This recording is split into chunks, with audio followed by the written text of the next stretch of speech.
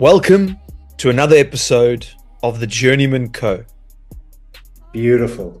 And you're not happy at the Stormers and things like that because it's different rugby. It's up north, it's wet, it's cold, they're playing slower.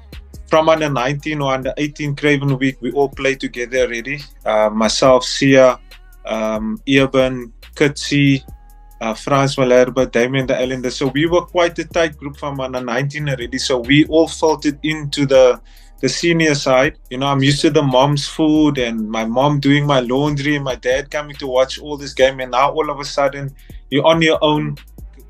Scout Burger would always make fun of us because we being the young boys. And I mean, your friends would be, you know, in fights, people would get stabbed.